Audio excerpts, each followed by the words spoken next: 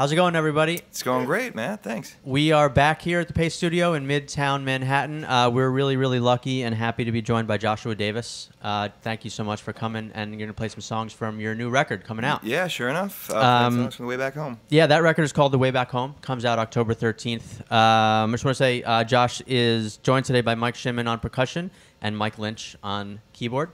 Thank you guys for coming. Tell me about the first song you're going to do for us. Yeah, on the record thanks today. again for having us, Matt. The Way Back Home was a labor of love. It was a while in the making, and the first tune we're going to play is the first tune on the record, and it's a song called Just Getting By. And you know, the storyline of the album is kind of the me where I am now, kind of looking back on my life and seeing how I've made a lot of mistakes, learning from my mistakes, and this song is kind of an overview. It's almost like a table of contents for the whole album. And yeah, we were lucky enough to have Steve Berlin from Los Lobos produce the record, and it was wonderful to work with him. And yeah, we're excited about being here at Pace, so we'll play the tune. Cool, man.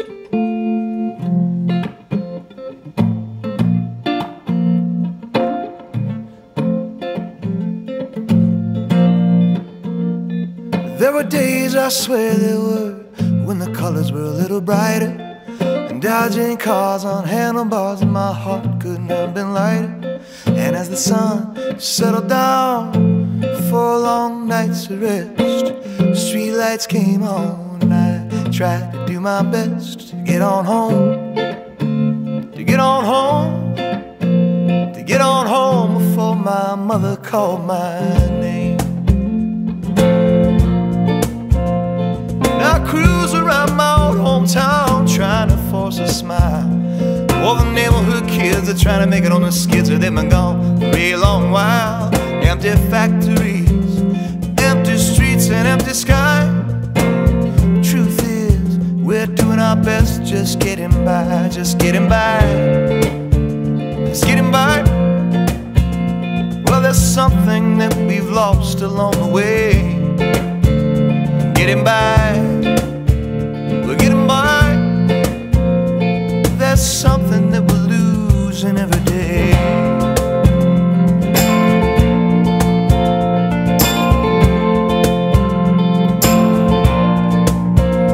She had my heart right from the start. We drank and carried on. We sang in red in a broken bed and stayed up until the dawn. She sent me with a song each night out on the road. She was stuck there in my head, just calling me back home. Now get on home, get on home, get on home before your darling sails away. Oh, oh. So the days and nights keep sailing by, just like they like to do. She and I sing that lullaby to our children, soft and true. Sometimes we sit together when all the house is dark, dust off our favorite records, just a searching for that spark. We're getting by, we're getting by. Well, there's something that we've lost along the way. Getting by, getting by. Does the spirit of the past get cast away?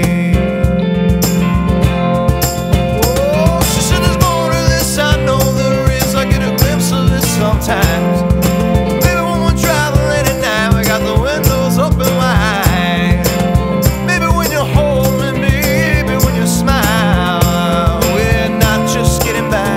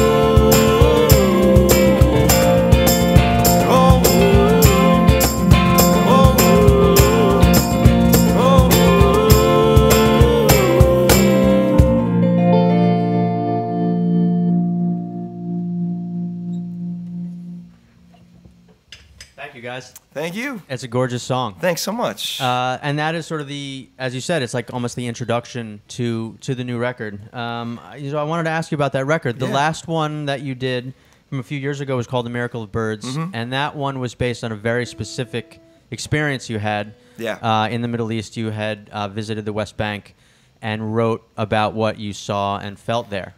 So this one now, a few years later, is called The Way Back Home, and it seems like maybe then a natural sort of extension because you were there and then you I guess I haven't thought of it that way, but that's a very kind of broad stroke look at it. That's good. Yeah, we're all about the broad strokes here. We're the broadest strokes is what we paint with. Yeah, right. But that was what I'm curious about. Like this, that was about a very specific experience that was outside of your usual experience. This seems like something that is almost the polar opposite of that. That's exactly right. And I think that that album was based on my travels with this incredible nonprofit organization called On the Ground that does work with fair trade farming communities all over the world. And the album is really about my personal experience as a Jewish man in the Palestinian West Bank and kind of the emotional conflicts that I felt and making a lot of friends there that I otherwise would never have made the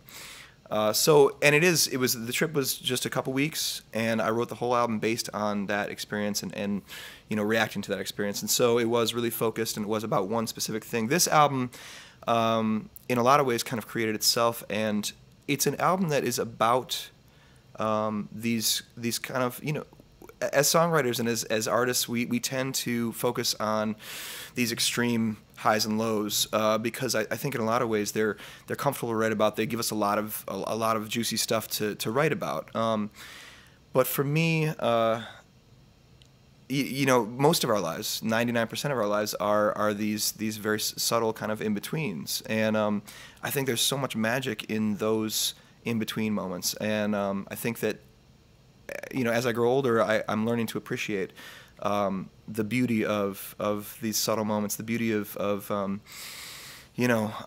balance and a little bit of peace. And so that's kind of what the album is about, is appreciating those things. And it's looking back on a time in my life when I was more conflicted and had a lot going on and had all these, more of that, emotional high and low, and kind of seeing where I've come from there and how to appreciate this balance that I've found in my life. Is it difficult to pinpoint those kinds of? I mean, when you're writing about something so specific, like on the last record, it might be easier to kind of cherry pick the particular observations or experiences. Is it harder to look back over all these years and sort of distill these kinds of things into into singular songs one after the other? It is so hard. I think this was a really difficult record for me to write. Way more difficult than, I say different than the other one. The other one was kind of was harder emotionally, I think, because I was dealing with a lot of. But you're taking it from such a specific experience, whereas this seems like years worth of general life experience. And how do you find the details to put these things in? Right, and I think even more so, how do you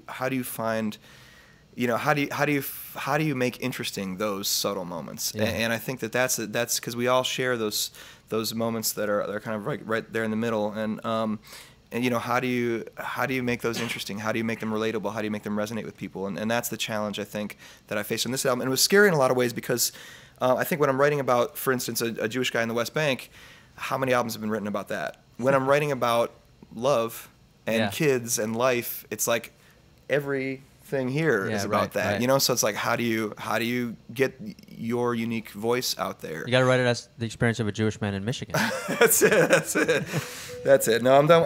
I mean, there are at least like 11 or 12, I'm sure. There's quite a few of us. Okay. There's quite a few of us. We're spoiled here in New York City. You are.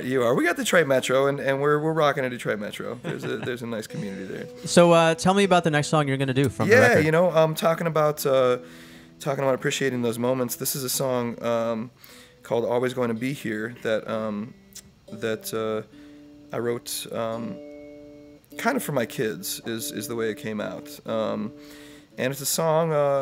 It's just what it says. It's a song about being there. It's not one of my more poetic numbers. It's pretty straight and to the point, and I love the way it came out on the record, and Yeah, it was great. You know, we all play a bunch of different stuff, and so yeah, the way it came out on the record is really nice. And we've been touring with this trio a little bit, which has been really fun too. And so to have the difference between the full band album, the, you know, six piece band album band, and then have this touring outfit for, you know, out of state tours, has been really cool to find those flavors in the songs, different flavors in the songs. Yeah, cool. Yeah, always gonna be here.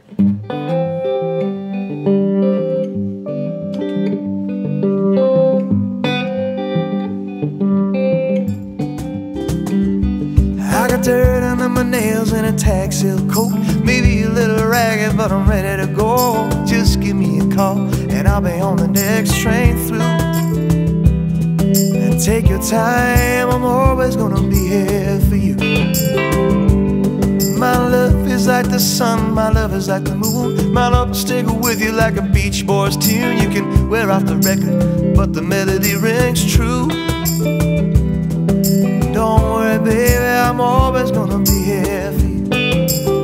I'm gonna be here for you. Oh, steady as the rain, tapping out a rhythm on your window pane. Oh, all I got is time. There's nothing you can do to make me change my mind. Yeah, some doors close when the clock turns 5. You can wake me up in the middle of the night. You won't need cash or credit when the rent checks due. My window's always open and I'm always gonna be here for you.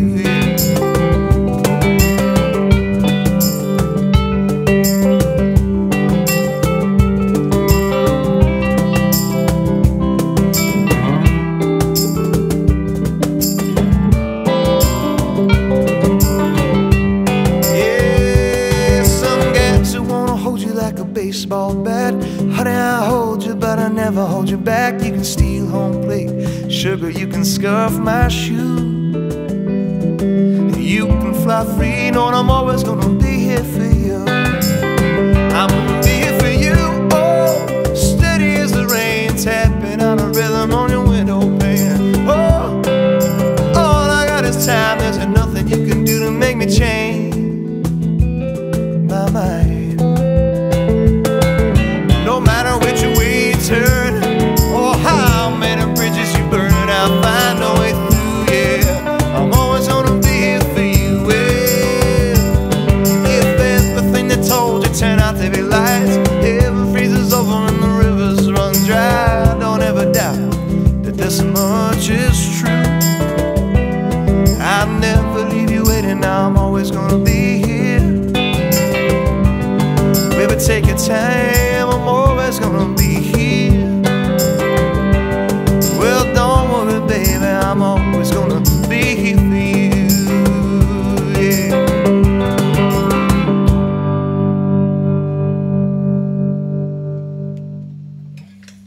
Thank you, guys. Thank you. So it's these are beautiful songs. Thanks. And you know, I'm thinking of. I know you are a tried and true Michigan musician. You still live there, born and raised, still live there. Yep. And so, you know, I was thinking about the tradition that, you know, you sort of grew up in around that area, and I think mostly of soul and garage rock. Sure. Were there a lot of folks in this kind of vein that you looked up to as a kid growing up in Michigan? Yeah, you know, I mean, I listened to a lot of different music growing up.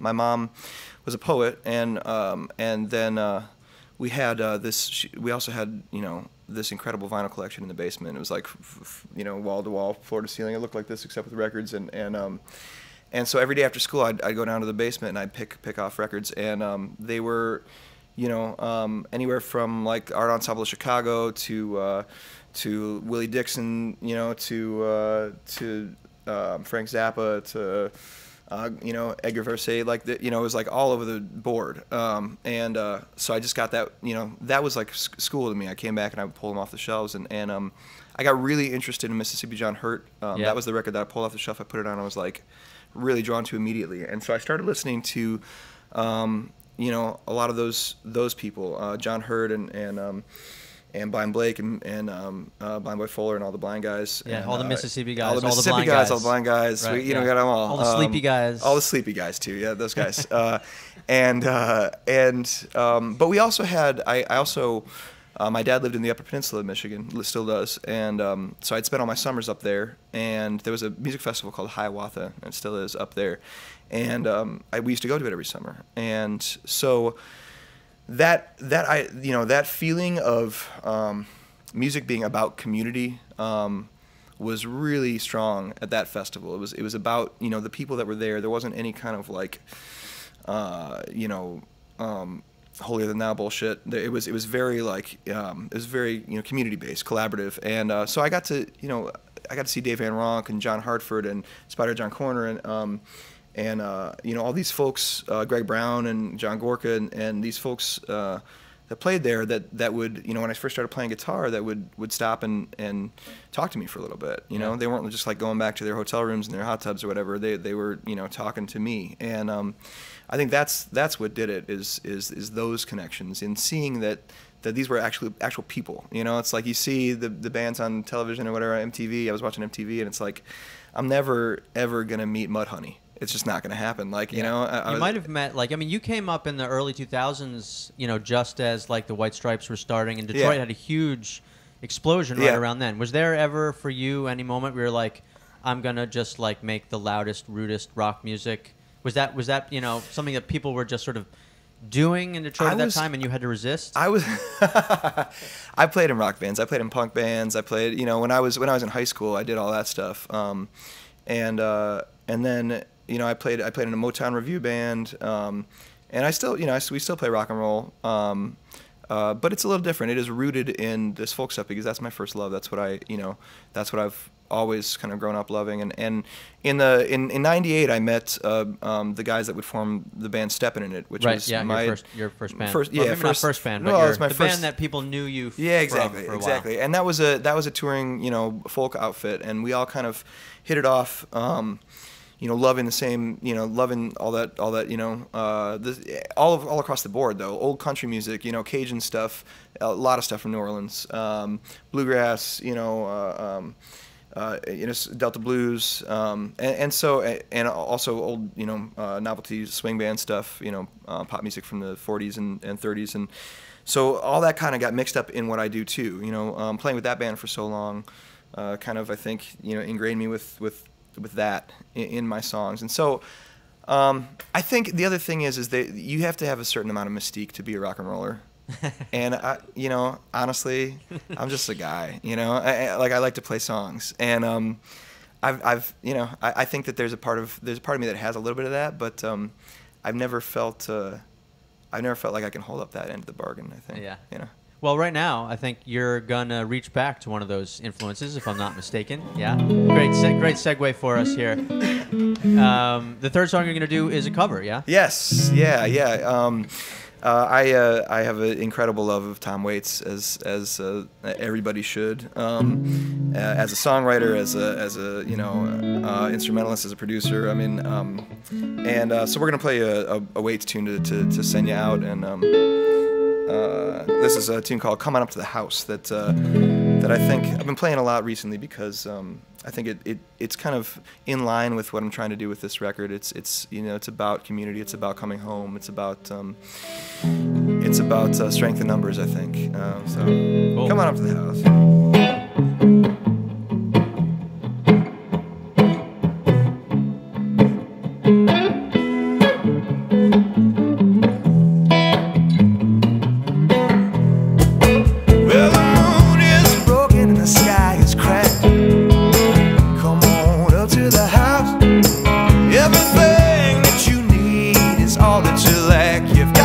Come on up to the house. Oh, your crying won't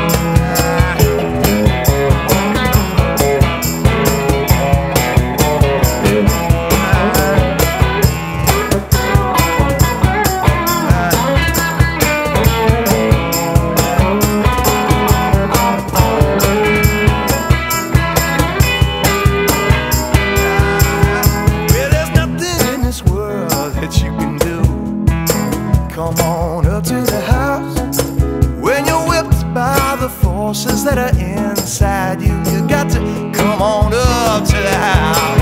You're high on top of your mountain wall. Come on up to the house.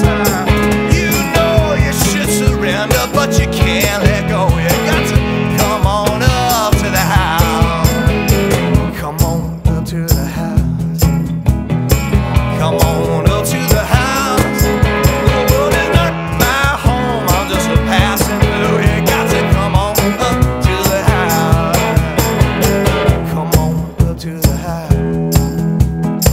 Come on up to the house. The world is not my home, I'm just a passing through. You got to come on up to the house. You got to come on up to the house. You got to come on up to the house.